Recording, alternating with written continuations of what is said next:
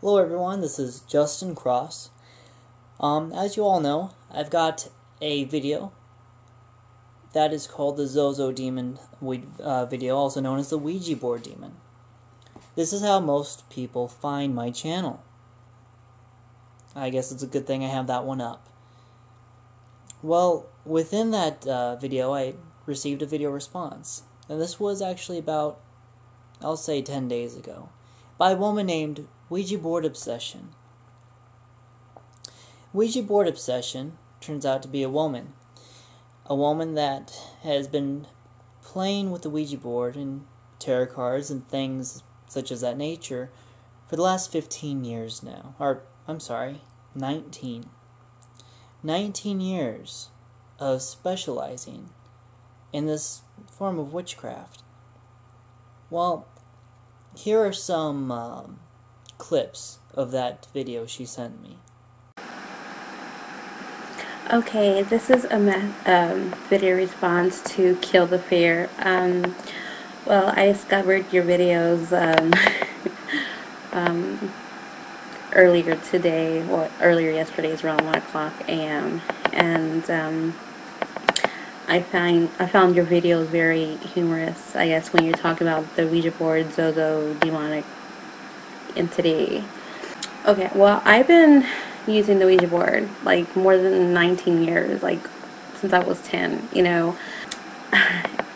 When you said the Ouija board is basically, the Ouija board was made to contact demonic spirits no matter what people say, I mean, yeah, that is true, but it was also made for finding missing people, finding objects, etc., etc. After she sent me that video, I responded and told her that I would like to interview her, for her and I to have an online debate on Skype. During this time, within the next couple days actually, she had disappeared after she agreed to do the interview with me. I was curious what happened, and then she had resurfaced just yesterday. Yesterday when she resurfaced, I had seen that every video on her YouTube channel had been deleted, when she had almost 4,000 subscribers. Well, when I went on her channel, I saw that everything on her channel seemed to be Christian, with only one video. That video is this one. Hey you guys, what's going on? Well, if you guys are wondering what happened to my channel, my videos, basically God spoke to me. He told me everything that I was doing was, you know, completely wrong. I was using my gifts that He has given to me and wanted me to work with Him and had things for me to do, you know. And it's a long story. If you guys want to hear about it, just leave me a comment letting me know to make another video of it. But I want to say, you guys, that I am so sorry for, you know, if you thought I was misleading you or anything like that. That wasn't my intention. I was basically finding, you know, finding my purpose in life, which I've always known I was supposed to help people with my gifts from what God told me years ago. And if He didn't say anything that specific day or anything period, I would have died yesterday and gone to hell. So basically, I would advise everybody not to use the Ouija board, not to use any tools or anything like that. If you guys want to hear the experiences that I've had with God, I would love to share with you guys. Just let me know if you will love a comment, and I'm sorry, just let me know if you will love another video, and just leave a comment below. Okay, I am so sorry. I apologize, you guys. Forgive me, and do not use anything of that sort. Bye. Now, as you could see, she had changed her mind drastically, and we hadn't even had a chance to debate yet. But after I saw this miraculous change, I knew I still had to interview her and find out what happened and why she would change her mind so drastically.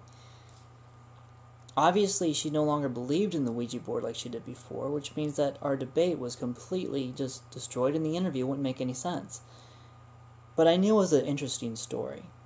So I went ahead and I set up my camera today, and I got this interview for her to share her story, not just with you, all of my 5 subscribers, but for her, practically 4,000 subscribers. And I won't give her real name because I don't know if she wants it out, but this is Ouija Board Obsession story on why she got involved in this type of witchcraft and what happened for her to change her mind. I hope you enjoy.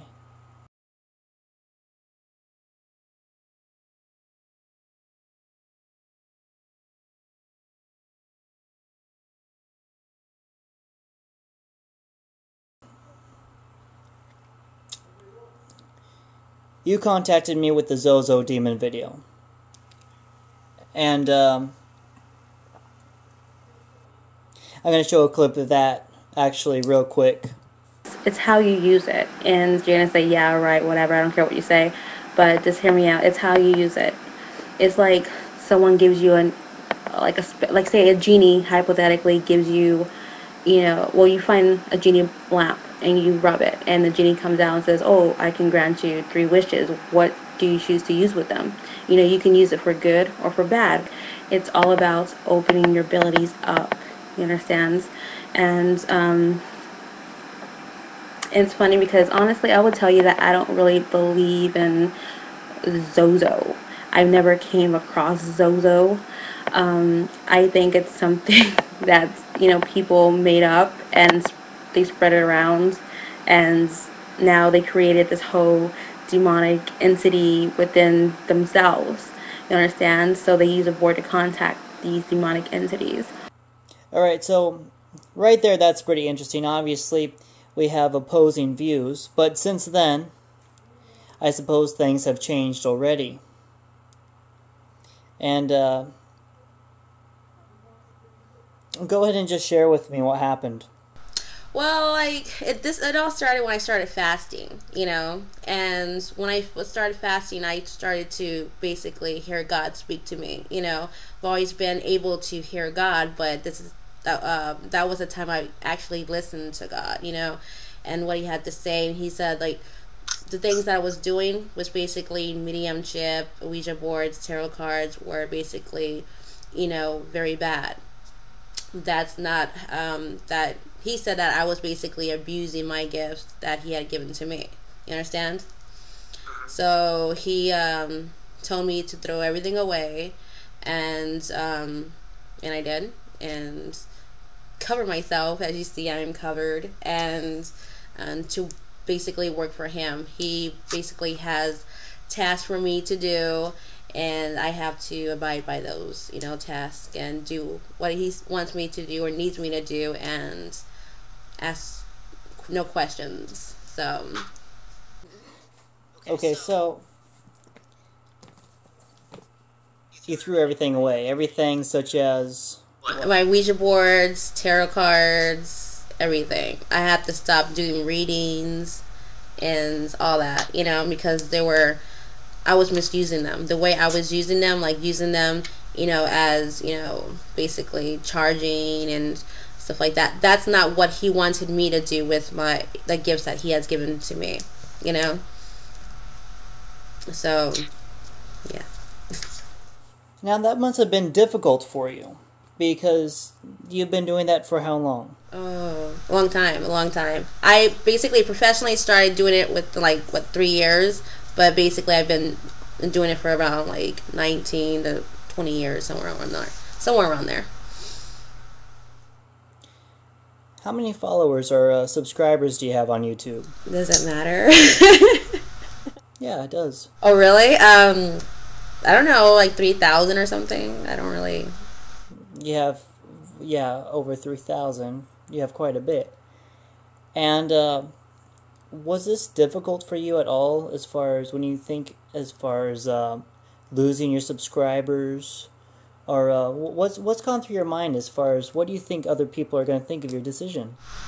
I don't know. I mean, I don't really. That's a good question too. Honestly, it is a really good question. I really didn't think much of anything like that. You understand what people would think of me. Basically, when I heard God speak to me and tell me what I had to do, it's like a sense of your soul. It's like how I describe God as being a long lost father, you know, someone you just found out, a father that you found out about, and you called him or he contacted you and you heard his voice and you're like, I feel a connection with this person. This is a person that I have to obey, you know? Even though when he tells me to do something, I have to. It's my soul's natural and my soul's natural reaction to it. You understand? So I didn't really think anything. I did what I was supposed to do, you know? About losing my subscribers, honestly, I love my subscribers. I had gained so much, you know, friendship through my many subscribers and everything. So, you know, I really don't care what people think of me. I never really did, you know. So I'm just doing what I'm supposed to be doing. All this time I thought I was doing, you know, God's work when I was doing the illusion that the devil was showing me, basically. So, yeah. You said it was an illusion, pretty much. Can you elaborate on that? What do you mean by that? Well, you know how, you know, they say, you know, Satan's going to show you what you want, what you want to see, basically. You know, he can, you know, betray to be Jesus, you know, disguise himself to be Jesus, or any other demon can basically do that and give you that illusion of, okay, what you're doing, you have to do this, you have to do this. You know, basically that's what he did for me, you understand? And I actually believe that, you know, all this time until God basically, you know, spoke to me when I was fasting and started to tell me what I was doing was wrong. And the reason I would believe this spirit's because his voice is from the heavens. It's not from around me, because the voices around me were demons. You understand? Because the devil is on earth. So of course, naturally, he will speak to you as of like he's right here. You understand? Beside you. You understand? And God is in heaven, and it's a heavenly God. Of course, he would talk to you from heaven. So that's what he does, you know. So that's how I realized, okay, wow, okay, that's God, you know.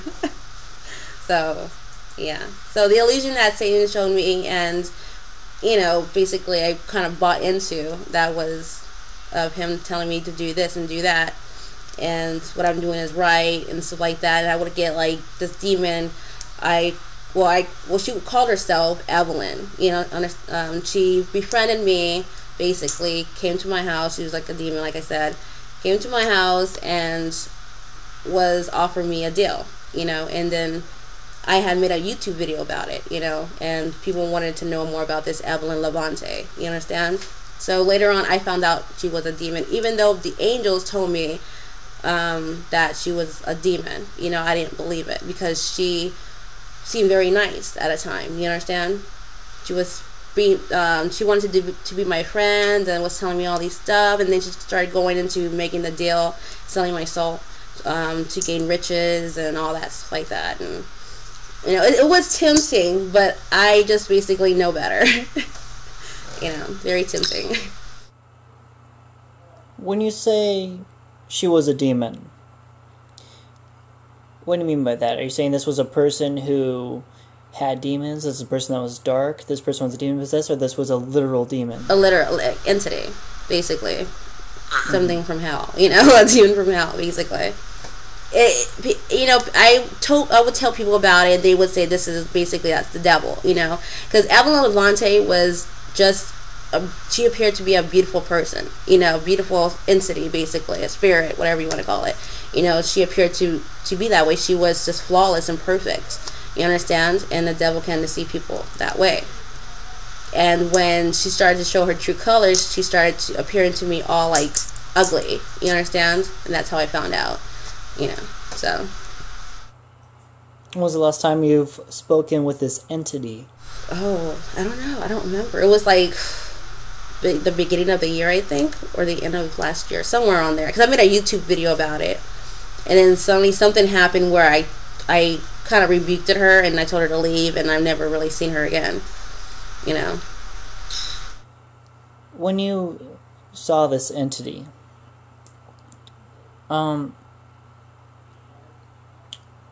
does it look like a regular person like you and I? Do you see through them? Is there anything that floats around them? Well, I mean, yeah, it's fascinating because I didn't see right through her. She looked like as if she was a person, a real person. But I knew what she was because, like, when I first saw her ever in my life, I was basically, it was 3 o'clock in the morning, maybe 2 or 3 o'clock in the morning. I was flipping through my TV channels and stuff like that.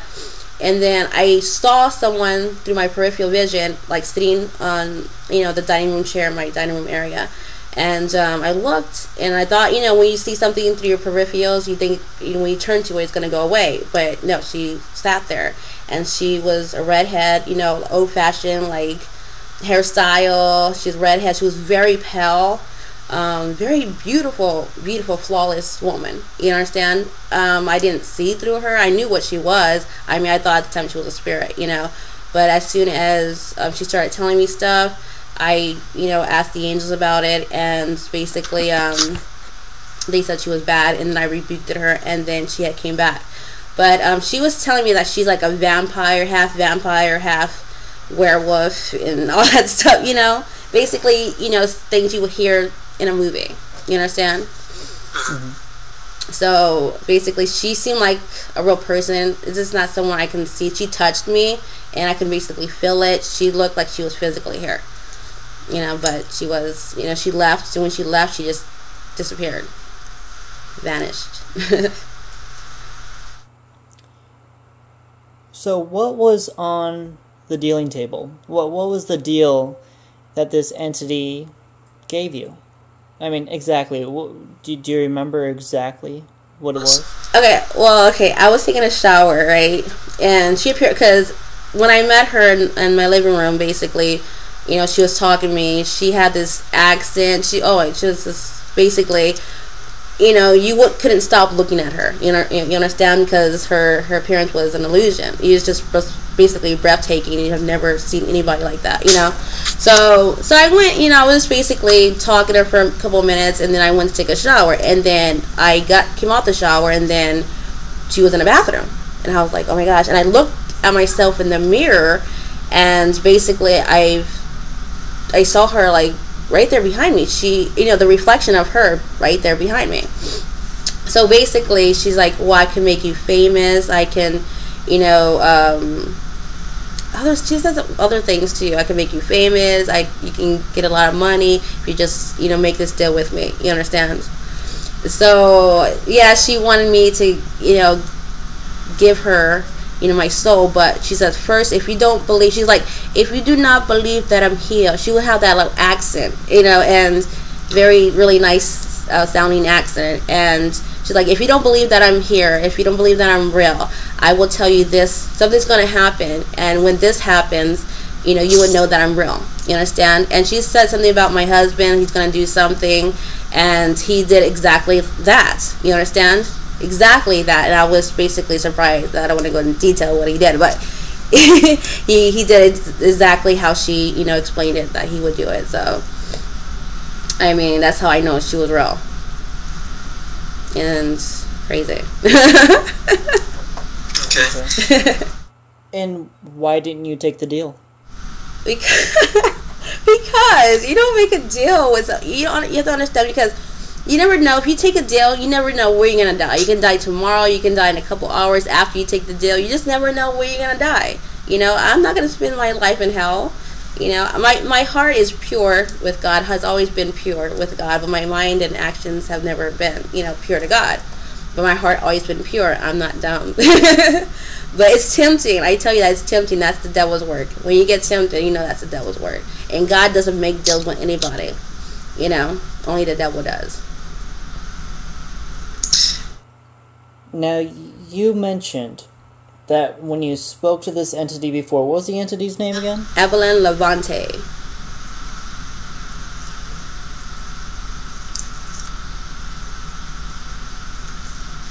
Pretty name.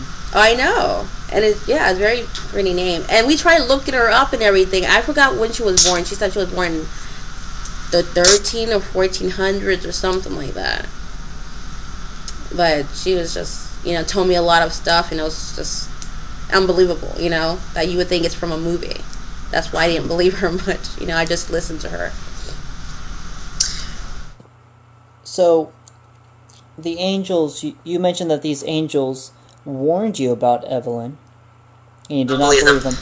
Well, at that time I listened to them because I'm like, well, is Evelyn real? You know, is she a good spirit? I said. They said no, she's a bad spirit. And so I sent her away, and then she came back. You know, in a couple of weeks or days, I don't remember when she came back, but she had came back, and then she had left. And she wanted to make, when she came back, she wanted to make a deal. And then I said no. And then she had left. And then when I moved to my new place, she had came back. You know, and I was like, okay. And then that's when I started making YouTube videos on Ouija boards. And as soon as I started making YouTube videos and stuff like that, Evelyn came back. And I started talking about Evelyn in my videos. And so that's how I came to realize that she was a devil or just a demon, you know, so...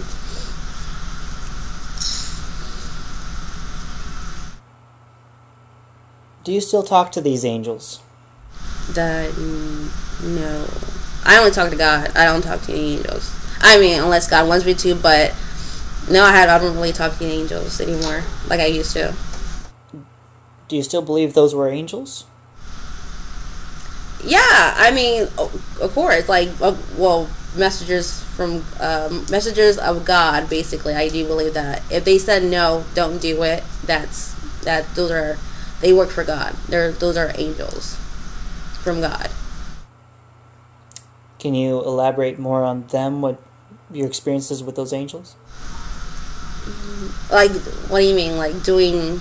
Like, what else do you do with them? Did you ever talk to them? Well, I've always Just anything about them. What they look like? Okay, well, I always worked with angels, okay? I only saw Archangel Michael. I've only seen that angel.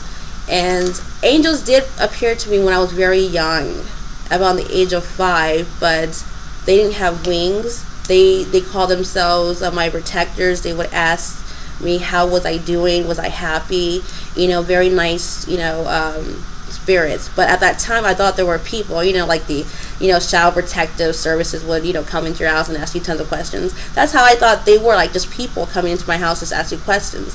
But then as soon as they disappeared, it really didn't click in my head until like later on when I started experiencing, you know, more of, you know, paranormal experiences.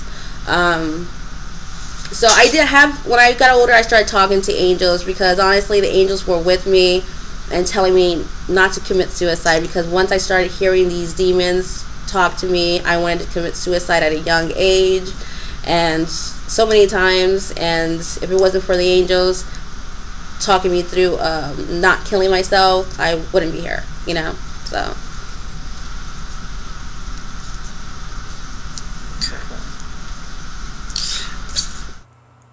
Now, back to the Ouija board, originally what we were on. When you had made that video, in response to my video, if I had told you everything you just told me, which is what I was going to tell you,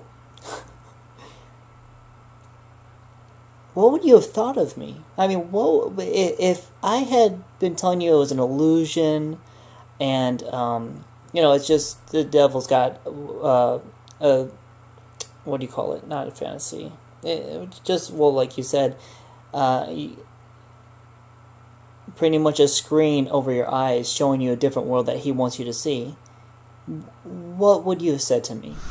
If you would have told me that, if I was still in that state of, I would say no. I would say I wouldn't agree with you.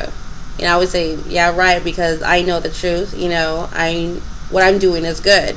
You know, I know when there's demons coming in and wanting to work with me and wanting to mess with me and taunt me and everything. Yeah, you know, I understand that. I do rebuke it, but it's how you use the board. That's what matters, you understand? But that's how I would just reply back to you. And now that you believe that, because to me it's so interesting that you're coming back to me telling me this stuff that I was prepared to tell you in the debate,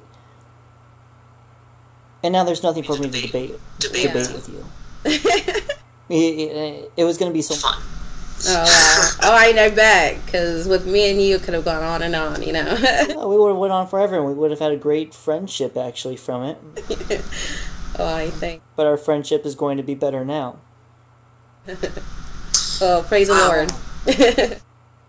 Now, let's go back to your... Do you mind if I start asking you questions as far as why you even got involved in this stuff, as far as the Ouija board? Okay, you can ask me a question, yeah. Yeah. Okay. So why? Oh, why? Okay. I was gonna write a book about this, to be honest, like how I came to realize I was gifted, you know, and all that. But I would tell you that, you know, I asked God at the age of 11. So yeah, 11. That, you know, when a child's supposed to be playing and just having fun, I was basically felt like an outsider. Not, you know, because of, you know, people making, you know, being a bad influence on me, basically. But I always felt like I shouldn't be here. You understand? Like, I was looking, you know, outside. You know, I was on the outside looking in, basically, and wondering, why is this world so cruel, and why am I here? And I asked God, I'm like, why am I here? Because I did believe in God, but when I got older, I didn't believe in God. But every time I prayed, God always answered my prayers. He's always been there no matter what, you know. So he's always there for people. I asked him, why am I here? What's my life purpose? What am I supposed to do? Because I don't know. Why am I here? And basically sent me an angel and said, you're supposed to help people with your gifts. So I'm like, okay. When then that angel just left, and I asked God to confirm it, if this is true, basically confirm it for me. And then the angel came back again the next day and told me the same thing. And so you know, I was wondering how, all through my life, I was wondering, how do I use it? What are my gifts, you know?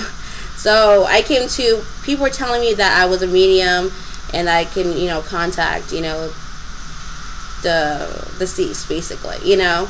And I didn't believe that until I started actually doing that. I started getting spirits again, just basically, you know, taunting me. So, because, you know, when I was that young of an age, I didn't want to believe what I was hearing. I thought it was natural to, you know, and normal for me to hear that, you know? And I didn't believe people were telling me that, you know, until I started actually practicing, you know, the Ouija board and tarot cards and giving readings and stuff like that, you know. And sometimes it would come naturally. I would be telling people, well, you know, I think you should do this because that's what I feel. I'm getting that. That's what I'm getting. This is going to happen to you, or, you know, stuff like that. So basically, I started using the Ouija board and tarot cards because I thought that's what God wanted me to do. You know, because he wasn't being specific, because I didn't ask, you know, I didn't go back to ask him, what do you mean? What are my gifts? What am I supposed to do with them? You know, I didn't bother to ask him, which I should have, you know, but that's how I continued to, you know, use the board and use tarot cards. And I was basically trying to figure out what was it that God wants me to do with my gifts, you know, and how do I help people from it. And so when I came to realize I can help people by giving them readings and contacting them with their loved ones, then, you know, and get something out of it, which is money, you know. So I'm helping people and getting money at the same time, you understand? So it works both ways. So that's the part that God didn't like as well, so I must say that, you know. So that's how I came to, you know, using the board and tarot cards and other things. You said that you see an angel, not an angel, but you mentioned Michael, the archangel. Yes. You gotta share that with me. Oh, I don't know. It was just for like a couple of seconds, you know. I don't know. I was always, you know, calling Archangel Michael, come, give me a sign. You know, Archangel Michael would give me a sign, because when I'll be outside, you know, where, you know, it was sunny and there was no winds, I would say, Michael, just give me a sign, and he would just blow the wind, you know, make the wind blow, and just like make the trees blow and everything. It was so fun playing like that. And one night, basically, when I was just chilling down, laying down on my bed, not even tired, you know, I closed my eyes and I saw Archangel Michael. I just knew it was Archangel Michael. You understand? It could have been any other angel, but somehow I just knew. You just know. You understand? When you see an angel, you just know if they're an angel. You know that they're a deceased loved one. You just know, basically. And Archangel Michael was basically a huge angel, you know, and he had like his aura was like a gold aura outlining him. He had huge wings, like very huge wings, and he had long hair. He basically, to me, he looked like Jesus a bit, you know, like the way Jesus will look. You understand? That's how he looked to me. He looked very handsome. Very handsome. And he started like, you know, hovering. And I was like, what? That was just amazing experience to me, because that was one beautiful angel. Wow. Yeah, so it was more like, you know, something that I've seen for like split like, what, 3 seconds, and that was it. But it seemed longer, you know, as I saw him. But it was, wow, it was an amazing experience. Right now we're going to go ahead and take a break from this, because this is where this section of the interview, this part, came to an end. She and I agreed that we were going to continue the next day in order just to take a breather and let you all process what you just heard. I hope that you enjoyed this, and I hope you enjoy part 2, because quite honestly, I don't even know what I'm going to ask her yet for part 2, but I know it is going to be tomorrow. And I do hope that you have enjoyed what you've seen so far. And please remember, this person was very deep into the Ouija board beliefs and spirituality. And for such a drastic change to happen, doesn't it kind of make you wonder what's true and what isn't? If you're playing with the Ouija board or tarot cards, I think is what they're called,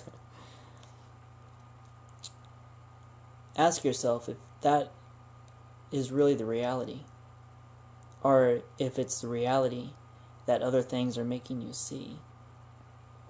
This has been Justin Cross for part 1 of the Ouija Board Obsession interview. You all be blessed. Thank you for watching.